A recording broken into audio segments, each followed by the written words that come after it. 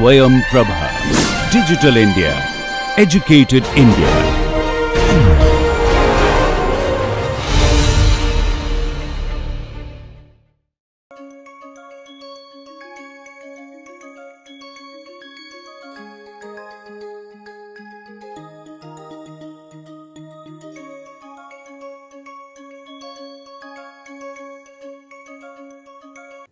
As you have seen, nucleic acid programmable protein arrays or NAPPA is very robust technology where many applications can be performed.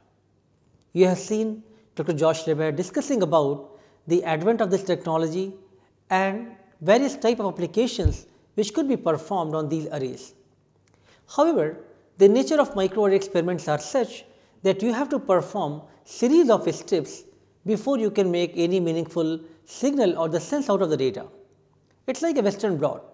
When starting from blocking your arrays to doing the incubation with the patient samples or primary antibody, followed by again washing steps, then secondary antibody incubation, and then do the signal detection. So, this whole procedure, which is a day long procedure, involves series of washing steps, drying, and again adding the next set of reagents. Imagine that you have printed some features on the arrays, some substrate could be glass or nitrocellulose, and as the day progresses and you are performing next set of experiments on these chips, then if the reagents are not very tightly bound to the substrate, they may slightly wash off, or if your binding is not very tight, then probably you will see the loss of the signal. To overcome these technology barriers, there is need to come up with better alternatives, and the technology progression has to happen so that we have more robust microarray platforms available. In this slide, Professor Josh Lebert is today going to introduce you to a newer method, which is halotag based NAPPA technology, which they have very recently developed. It has shown much more promise and very strong signals to do the NAPPA arrays with much more efficiently. So, let us welcome Dr. Josh Lebert for today's lecture on advent of NAPPA technologies using halotag methods.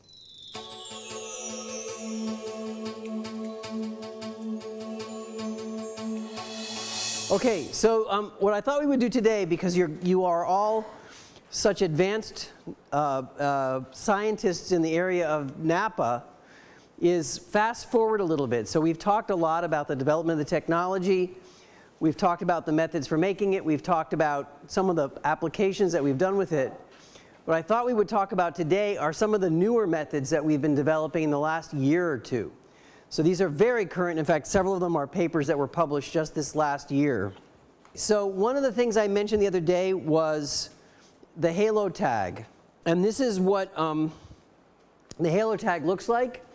This is a chloroalkane. So it's a aliphatic chain with a chloride at the end. You can also do the same thing with bromoalkanes, but chloroalkane is I think one of the preferred substrates.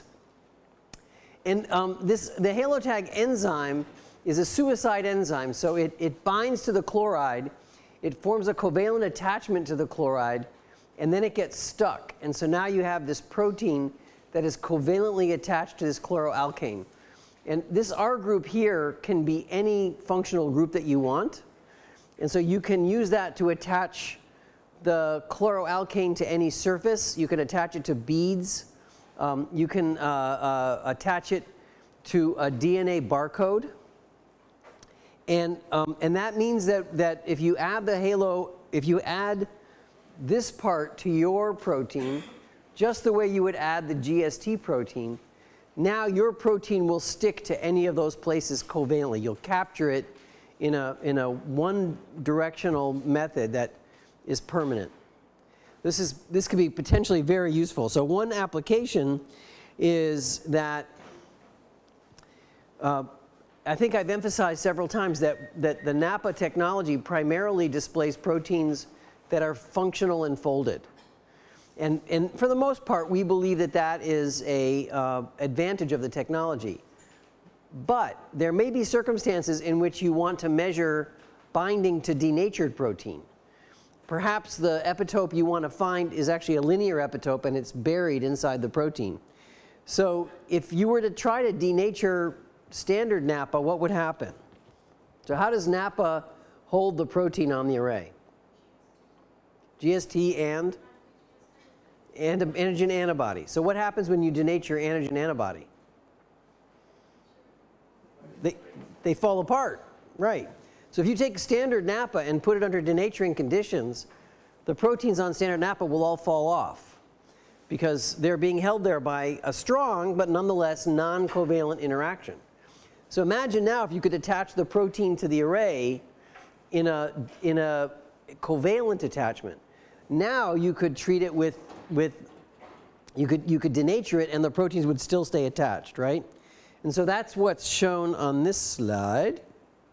So we made an array, and these are with proteins that all have the halo tag on them.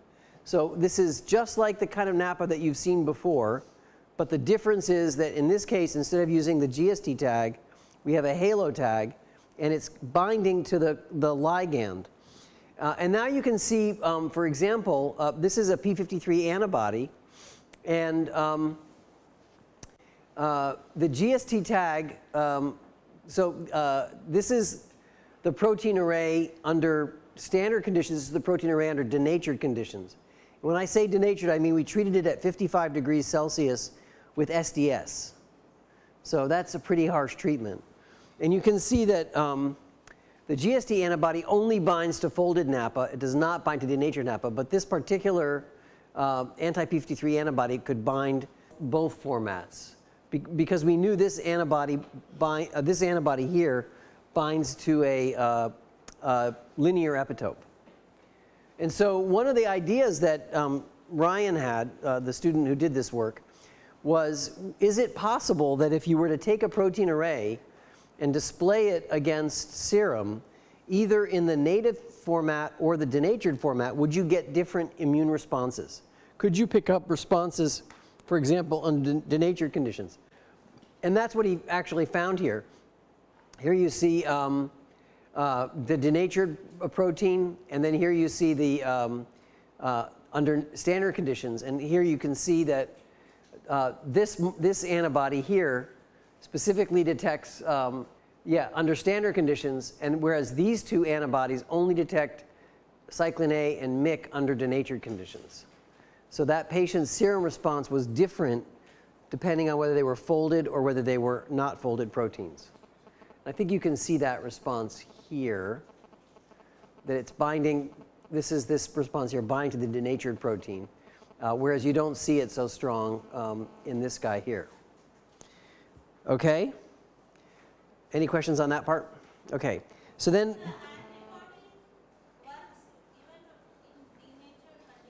no. The array was denatured. Then it was washed and then treated with physiological. So the proteins were all stretched out on the array surface. You denature the array, then you rinse off the SDS, and you bring it back to room temperature, and now you added folded antibody. Because if you denatured the antibody, it wouldn't work. Or most antibodies don't work. Okay. All right. So we talked about this a little bit earlier in the course. This issue of a couple people asked the question about protein diffusion. And so what do I mean by protein diffusion? Well, here are 3 spots on the array, kind of in a cartoon. And here you see the DNA for each of these genes. And one of the concerns would be that if you produce the red protein, that the red protein could float over and bind in the spot where the blue protein is supposed to be. Same could be true over here on the green side. So you get mostly red bind to red, but maybe red binds here, maybe blue binds over here. And so you end up with a circumstance where you have a little bit of mixture at each of these spots. And so that's the concern that a lot of people have.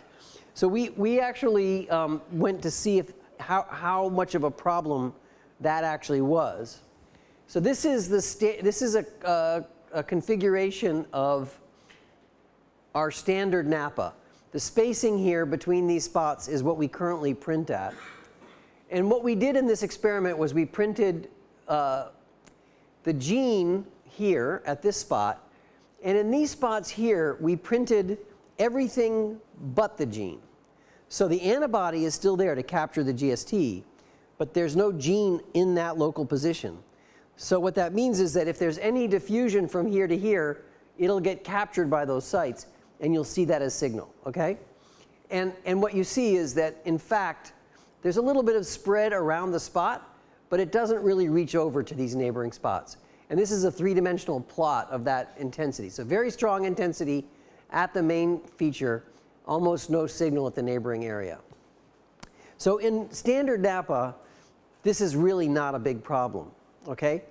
But if you start to make NAPPA much smaller, so if you take the 750 micron spacing here and make it 375 spacing, so almost cut it in half, yeah? So now these spots are really close by. Now you start to see a little bit of signal bleed over. You see that little green signal?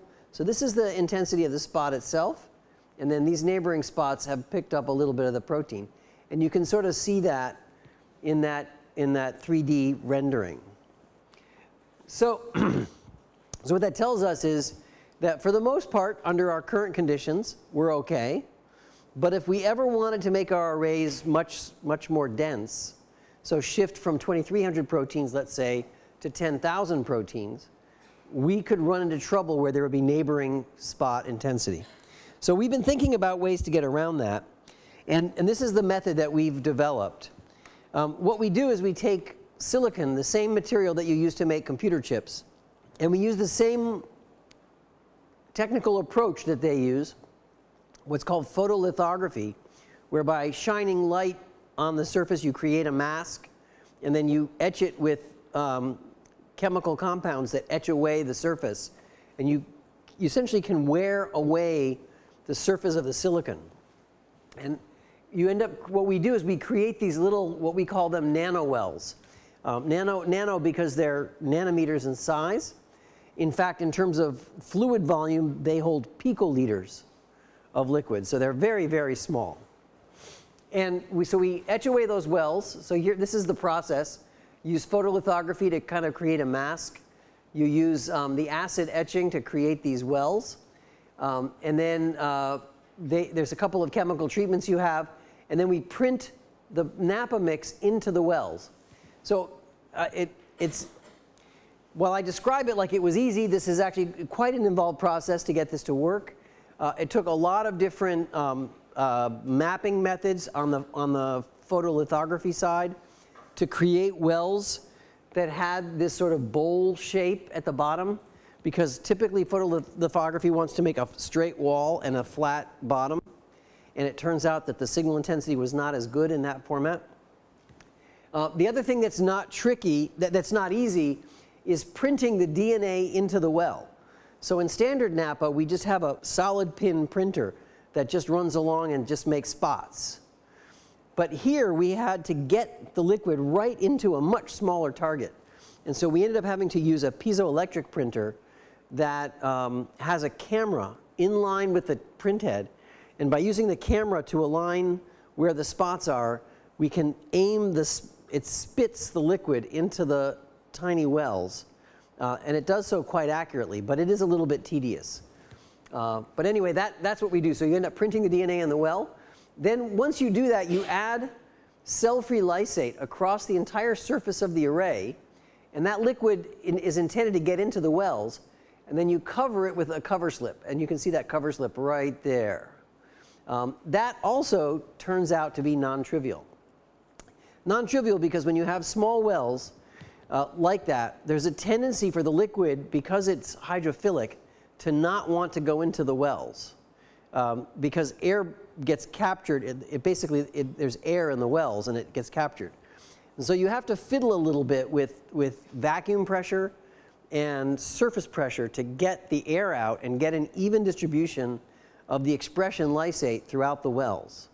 And actually the solution that the engineer came up with is quite clever. I'll show you that in a moment. I just want to mention this is a scanning electron micrograph of these nano wells in silicon. And you can see that they have this very nice bowl shape. And it turns out that that shape is important.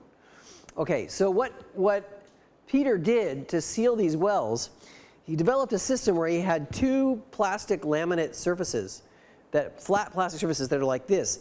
And sandwiched in the middle, he has a form of oil, a liquid oil, a clear liquid oil. And so then what he does, the liquid oil, that whole system is connected up to a pressurized system.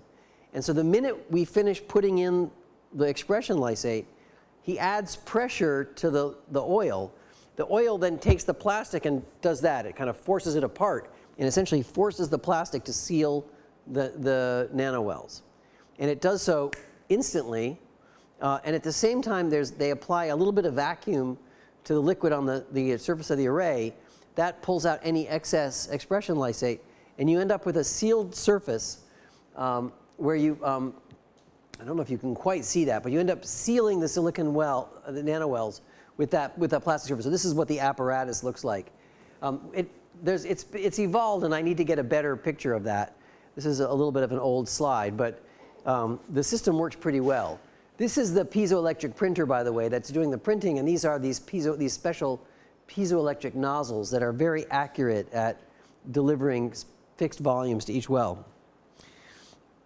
One added benefit for those of you who are NAPPA aficionados is that with these nanowells, we have figured out a way to print the print mix separate from the DNA mix. So one of the things that you may not appreciate, when normal NAPPA, when we print it, has a cross-linking agent in it. And the cross-linking agent is meant to capture the DNA and the protein BSA to the surface of the slide so it stays put. The problem with the cross-linking agent is that there's a time function attached to it. The minute you activate the cross-linking agent, it's a free chemistry that starts to act on your sample. And if you let it go too long, everything gets over cross-linked and it's no longer functional. So the minute you add it to your print mix, the clock starts, and you have a certain amount of time to print it before everything gets ruined. Anything that doesn't get printed that day, whatever's left in your tube, it's gone forever. So if you made a lot of DNA to print your arrays, used a little bit of it to print your arrays, all the rest of your DNA is lost. And remember, I mentioned the other day that even though it's not expensive to make DNA, whenever you have to make 10,000 of anything, it's expensive. So now you've essentially wasted all of your 10,000 DNAs. One of the advantages of this platform is that we can print the DNA separate from the print mix, which means that we don't add the cross-linking agent to the DNA when we print it, which means that whatever DNA is left over, you can freeze it and use it another day. And so you don't have to waste everything that you've used. So that turns out to be an advantage to us. Okay, so this is what this looks like. Here we've dispensed genes into nanowells. The genes are in this pattern where they're separated by wells that don't have any expression. And you can see how accurately it expresses. You get very clean expression at each spot. And despite the fact that these are very close together, you're seeing no intervening spots. Right? This is if you were to just express it without sealing the wells. So if you just, remember I said we seal the wells with the plastic. If you left the plastic unpressurized, now you see how much spreading there is. So this is the tendency to spread, and this is how well the sealing apparatus prevents the spread. So it essentially blocks it out completely. And so that's how we got this image here. So what you're looking at here is now a NAPPA array that has 10,000 features on it, all expressed in nanowells. This is the DNA print. This is the protein print. And then we stained it with an antibody to one specific protein that we repeated on the array. And you can see how sharp that is. Single spot, no diffusion to any of the neighboring spots. And if you plot that in a 3D image, you can see it's just exactly where you want the signal to be. Okay, one of the added benefits of this approach that we did not appreciate when we first developed it is that it turns out to be more sensitive than standard NAPPA. So we did some comparisons, and we looked at this antigen VP1, and we're doing different dilutions of antibody to ask what's the detection limit on the array platform. This is standard NAPPA, and then this is HD NAPPA. We call that high density NAPPA. And you can see that, you know, at pretty much every dilution, we're getting much better detection here than we are here. In fact, you know, it kind of plateaus here at you know, maybe 50 or 60 at a 1 to 300 dilution. At 1 to 300 on this platform, it's 450. So the signal intensity is much stronger on these high-density NAPPA arrays. Yeah, so this is EBNA up here. This is VP1 down here. So these are two different antigens, and you can see that the signal intensity by dilution is much better for the HD than this. We even compared the HD NAPPA to ELISA. So you would think that ELISA, being a full-scale chemical method in a 96-well tube, should be much better in expression. But in fact, we were able to detect signals here on the HD NAPPA that you could not detect at all on the ELISA. And then overall, the signal intensity by ELISA compared to signal intensity by HD NAPPA, this was nowhere near as strong as that was. So in our lab right now, this is probably the most sensitive platform we have for detecting interactions. This is just to kind of assure you that we can print these arrays very reproducibly, because that's one of the things that you want to be able to do. So I don't know if you can see this in this light, but this is a single slide array that has 4 subarrays on it. Each of these subarrays contains 4,000 different spots. So we have 4,000, 4,000, so a total of 16,000 spots on this slide. And we've repeated it in one batch or in a separate batch. And then what we've done is we've done an interaction map, the kind of correlation coefficients that I've been showing you throughout the course, every day versus every other day. And again, as you can see, everything here is in the close to 1.0 and in the certainly above 95% in terms of its reproducibility. So it's every bit as reproducible, this platform, as the standard NAPPA was. And then this is probably more relevant to you all, is if you actually, that was for protein expression. This is now asking, if I screen the array with antibodies or serum, will the answer I get from array to array, from batch to batch, be the same? And again, I don't think you can you see the spots there? It's a little too dark, I think. But this is the correlation graph. And again, you can see that nearly everything is in the high 90%, if not 1.0. So the results you get align very nicely. And so that led us to this picture here. So this was we made the cover of Journal of Proteome Research that month. And I'll show you this image again. What you're looking at here, let me see if I can go here. Hopefully you can appreciate that there's a tiger in that image. So this is what you're looking at is an actual protein array. We've printed different amounts of DNA encoding the p53 protein. We then express the p53 protein in the array in these nanowells, and then probe the array with anti-p53 antibody with a fluorescent tag on it. And what you end up seeing is, because of the different amounts of DNA, you can get an image of the tiger's face. So this was the first time we ever did an image using a protein array. All right, so now, all right, so I want to move on to a slightly different topic then. This is another way about getting a lot of information onto the array. So imagine, the whole goal here is we want to test as many proteins as we can when we screen an array. In the current NAPPA format on plain glass slides, which is what most people can use, because all the technology I just showed you is kind of fancy and you have to have special instruments to do it, most people would rather work on a plain glass slide the way you have. The problem is, in our current platform, we can only put about 2,300 proteins on that slide. But that limitation is only true if at each spot you only have one protein. But what if you put more than one protein at each spot? So maybe what do you all think? Could that work? What would be the issues? So the idea here, one of these ideas that came to me in the shower, is that we could print multiple genes at each spot. So what would be the issues? Why would you not want to do that? Specificity of the binding? So tell me what you mean by the specificity of the binding.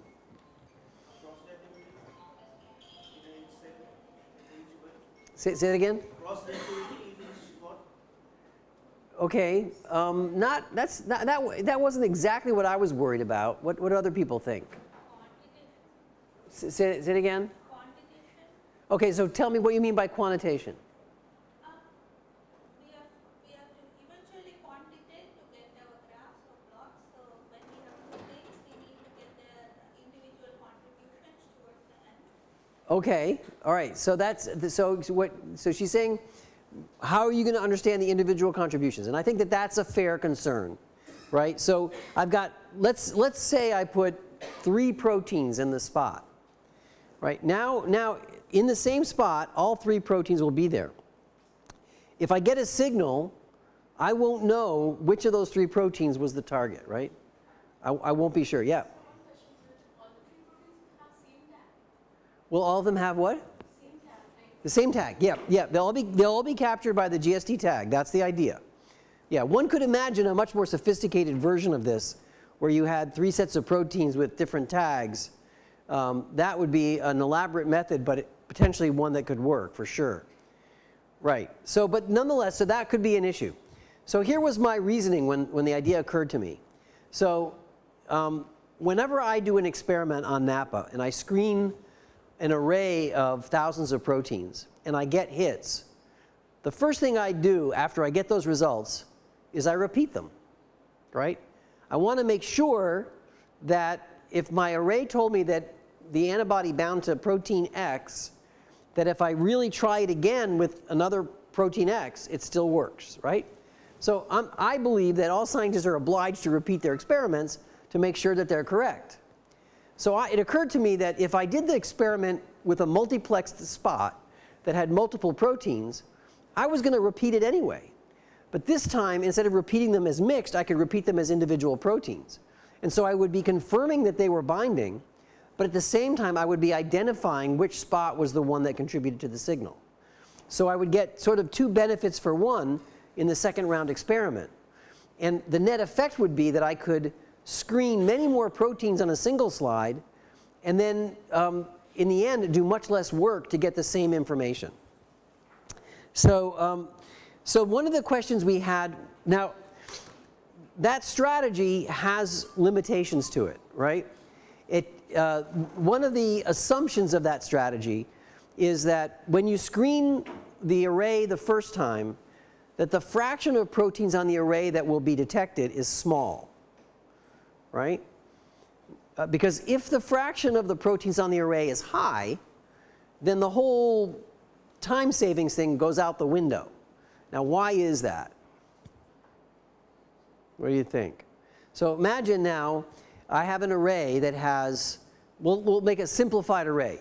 It has 100 spots on the array, and each of the spots on the array has 5 proteins in it. Okay?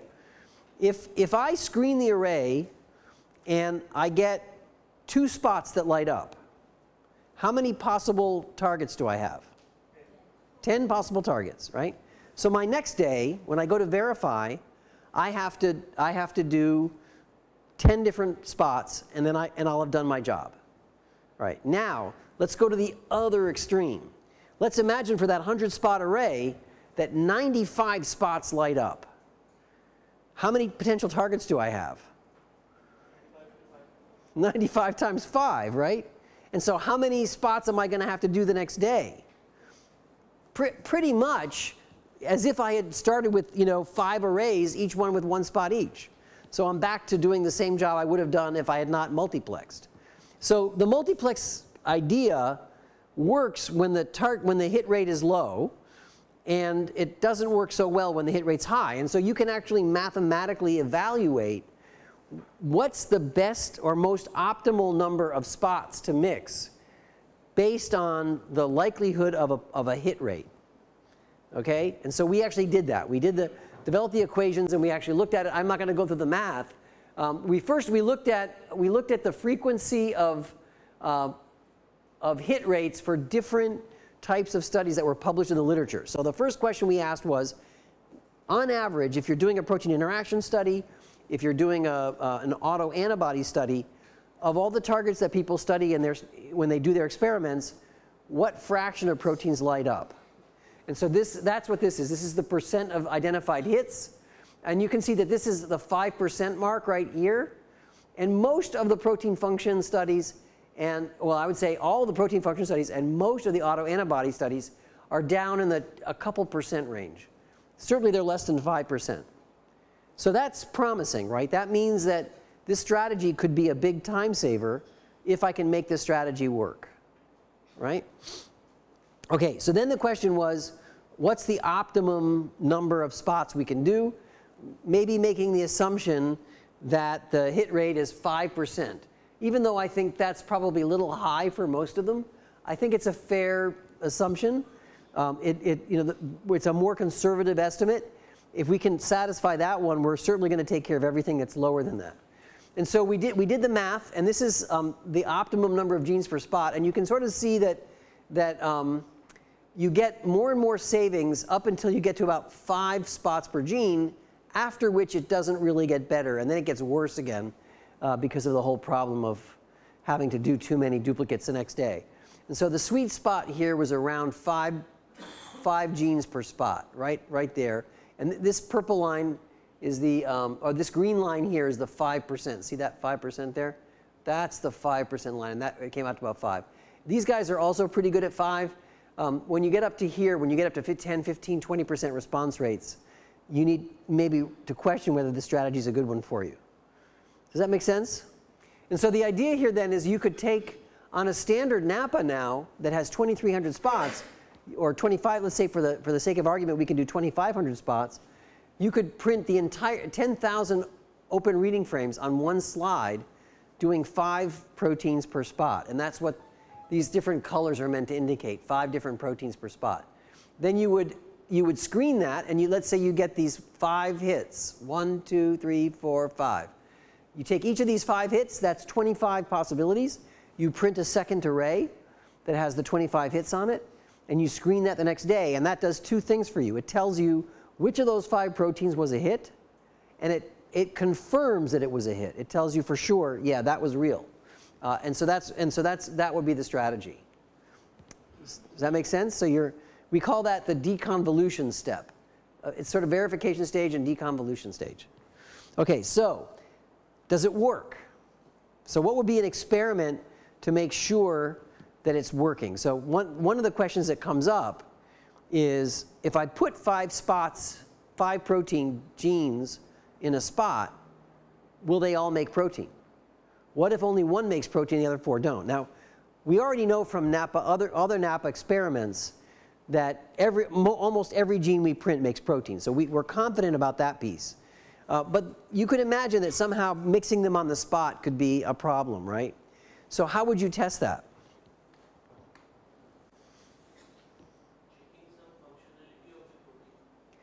You could look at that. The problem is that for most proteins we don't have the functionality.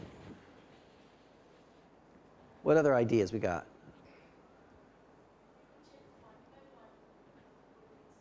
You could certainly test them one by one in the mix.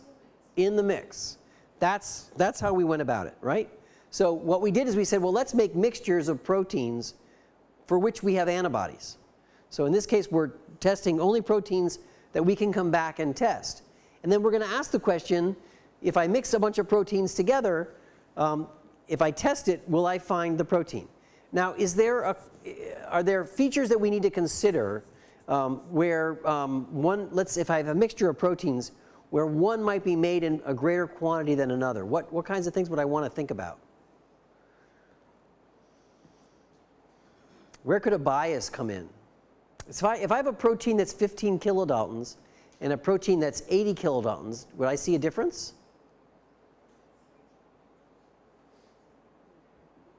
What do you think? Why might I see a difference?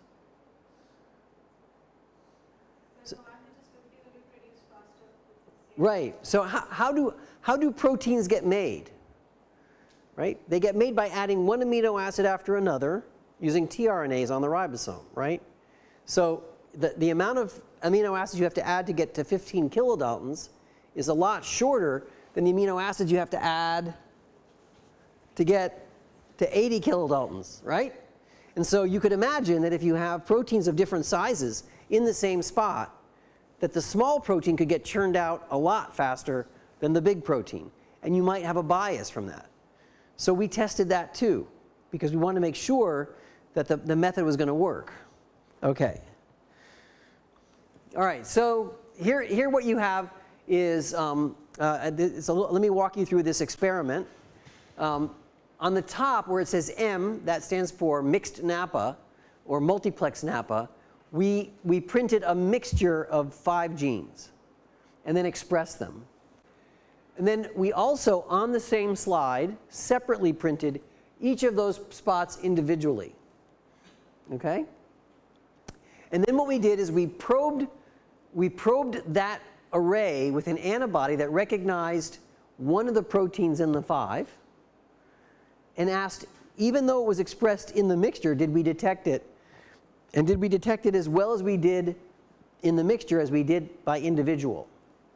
Okay? And you can see for this IA2 protein, we detected it in the mix. We detected it much better as a single spot. So to some extent, this protein did not do as well in this group as it did there, but it was still, we could still measure it. So we wouldn't have missed that in a study. Here's another one, GAD2. We can detect it in the mix. We can see it as a single protein. Here's anti-p53. It turns out that the mix was even better than the single protein was. Here's anti-FOS. You can see that the mix was about the same as the individual spots. And here's, I can't read that, SFN. And again, you can see that they're comparable. That showed us that the system was basically working. Now, in this top experiment, we tried to restrict the study to proteins of similar size. So these are all around 100 kilodaltons. These are around 60 kilodaltons. These are around 50. You can see that they're different. They're roughly different sizes. So we tried to group the proteins by similar size to avoid that problem I described earlier. But then Xiaobo, who did this work, decided, what the heck? Let's just see what happens if we mix them randomly. You know, is it a problem? And he did that down here. So this is 100 kilodaltons. Here's 23 kilodaltons. And yet we still detected this one, even though these guys are much smaller than that one. So even though they were smaller, they didn't seem to inhibit. Same is true here. This guy is 65 kilodaltons. It's with a much bigger protein than some smaller proteins. And so in every case, we're able to detect the protein either in the mix or by itself. And so that gave us a lot of confidence. And these are just some of the data. He did much more of it. But it gives you the idea that, you know, if you mix the proteins, you can still detect individual proteins in the mix. You still have the issue of having to figure out which one is which, but that will come later. So we decided to try to print a whole array. And this is the array we printed, and we wanted to make sure that the array was reproducible. So you guys have seen this plot over and over again. But we do this on every experiment, so I have to show it to you because I want you to get used to the idea that part of the job of doing these sorts of studies is doing the quality control, because the experiments only work if you do the quality control. All right, so this is the array printed with DNA. This is the array made with protein. And this is doing comparing the DNA from different arrays and then comparing the protein levels from different arrays, just to show that they're reliable. I'm just going to tell you briefly, this is a group of proteins up here printed as a mixed array. So that is what we call multiplexed NAPPA. So each of these spots here contains 5 proteins apiece. The same proteins that are here are down here as individual proteins. So this was an experiment that we set up so that we could compare how did single individual proteins express compared to the mixed protein expressed, right? Because we're still trying to test the notion that the mixed NAPPA the multiplex NAPPA will give us the same result that we were looking for. Oh yeah? I was wondering the input DNA for each individual protein. Yes. Same. Yeah. We added roughly the same amount of DNA for each one. What? We changed that. Okay, yeah, there's a limit to how much DNA you can print. And so I think what we did is we took the normal concentration and cut it by 4 and then mixed that 5 times. So it was the overall concentration was about 25% higher than normal. but it was roughly the same as what we normal print, but this time it was made up of 5 different genes. I mean, if we put more of DNA for the small size proteins and less for the Yeah. So technically, if you look at this, if you look at the the molarity of the different DNAs, that there's technically more moles of the smaller genes. It was too complicated to figure that all out and adjust for that, and Xiaobo wasn't willing to do it, even though I suggested it. But it seemed to work okay. Mixing, so the idea was, and I don't remember exactly what our final print concentration is these days. I think it's like 200 or 300. They took the standard concentration and cut it by 1 to 1/4, and then mixed that together with the other guys, and then and actually what happens is if you just mix 1 plus 1 plus 1 plus 1 plus 1, right? Then each one of those becomes 1/5 of the concentration, right? And then the overall concentration is still the same if they're all at the same concentration. So that's in fact how he did it. All right, it's a good question though. Suppose you have 5 per well, then all those have short 5 per nuclears. So they will be initiating translation more efficiently. Would that work? Well, that's an interesting question. In normal biology, that would make sense. Keep in mind that, remember here, there are no UTRs. All of these genes have been cloned into an expression vector. They all have identical upstream regions. Yeah, it's a T7 polymerase. Yeah, so it's a different circumstance. But that's a good point for standard biology, yep.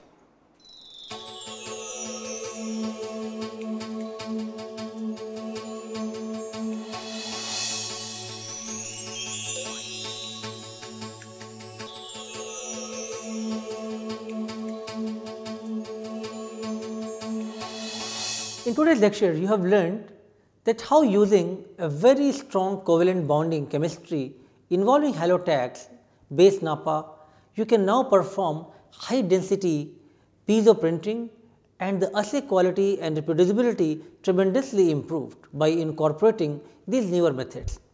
And that's really a good lesson for all of us to really see that a technology can be started, but there is a need to improvise it further and bring in the new creative elements so the technology can be much more reproducible and can also serve the much sensitive assays on the same surface.